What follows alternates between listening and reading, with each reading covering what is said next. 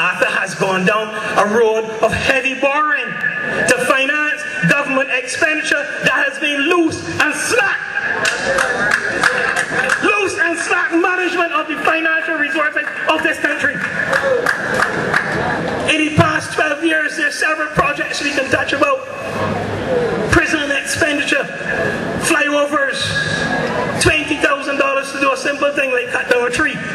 The cost of the UDC and the urban housing projects, using contractors that don't know what they're doing and butchering up the people's houses. Complaints all over the constituency of St. James Central and all over the other 29 constituencies in Barbados, people complaining about work done by UDC and the rural in terms of the quality of the work. All extra costs to the way government is managed. And this is only the tip of the iceberg. This is only the tip of the iceberg because Maskell himself has said that this government, the Barbados Labour Party, has tried to concede expenditure by off-budget spending.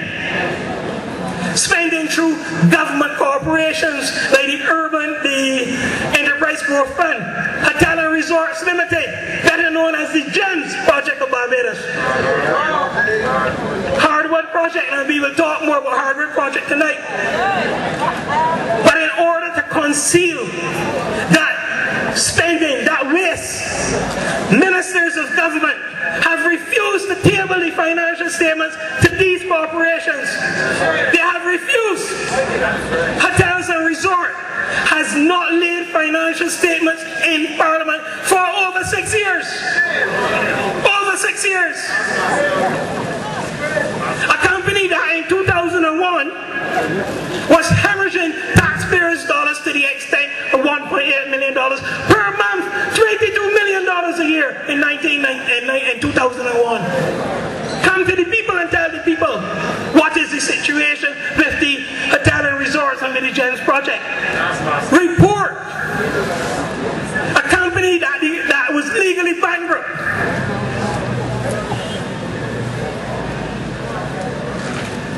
I call tonight on the Minister of Tourism under whose portfolio the GEMS project will fall, to lay the financial statements in the house. And Maskell can talk about it too, because he seems to be the main spokesman on the GEMS. I am asking tonight, is there a cover-up? Is there a reason why those financial statements cannot be laid?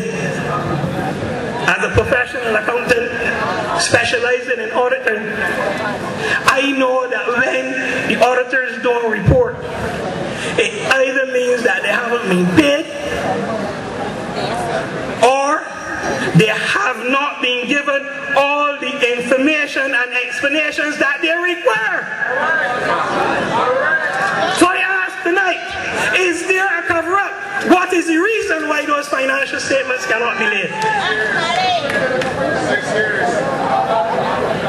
6 years those companies have not reported. Do you know that in 1998 they take up $10 million of your national insurance money to put in the GEMS? $10 million.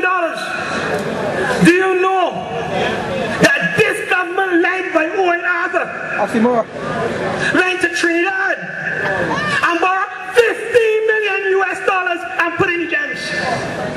$15 million they borrowed from Trinidad to put and waste in a company that in 2001 was not solvent. A loan that in 2009 you, the taxpayers of Barbados, you and I have to repay $15 million. And now you understand why David Eswick, when he speaks about the national debt, has to be concerned. Why I say to you that this government has been loose and slack with the management of your financial resources.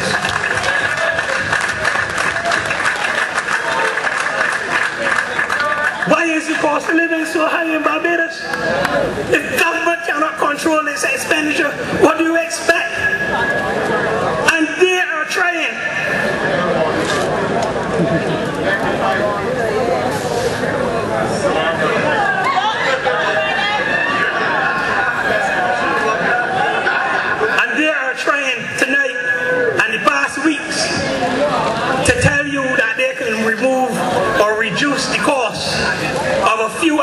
supermarket and all going to be well. The cost of living is not only about supermarket prices. It is all the other things in Barbados that is going up. All the other services, the electricity bill is going through the roof. All these things are part of the cost of living. But I can tell you this tonight, that the idea of focusing your attention on the supermarket prices is so that they can come through the back door and hit you on another direction. Do you know that come 1st of January this 2008, the national insurance will be going up $160 per month more. You will pay in national insurance. 20% of that will be paid into the coffers of the government of Barbados. When that national insurance is increased from January, the cost of doing business in Barbados will go up. The cost to all the companies, not just supermarkets, the manufacturing companies, all the service companies, the same like them power, and the companies that are employing large numbers of people, all their costs is going to go up, and the business model in Barbados is easy. When your costs go up, you increase your prices. So with this measure they increase the prices, this is what you're going to feel in January. Less disposable income because they're going to pay more in VAT. Bigger prices in supermarkets and all over all the other business places. So you understand what is going to happen to the cost of living. Nothing to do with what's important at all. Don't let the Barbados Labour Party fool you, telling you that the cost of living increases is important. Yes, that is the contributory. But government expenditure has to be controlled. You have to take all the wastage out of government.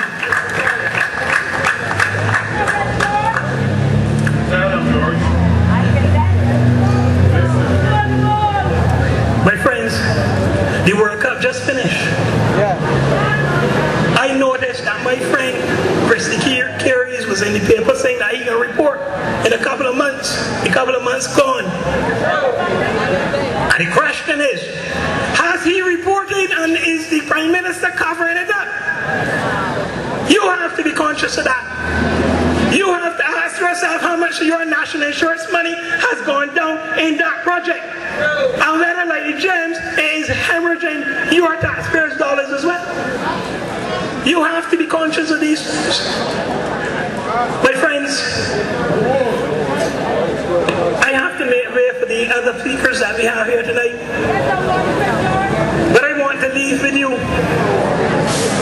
the fact that come the next election, we will be getting rid, we in St. James Central will be getting rid of the current representative who has been found to be sleeping and snoring on the job.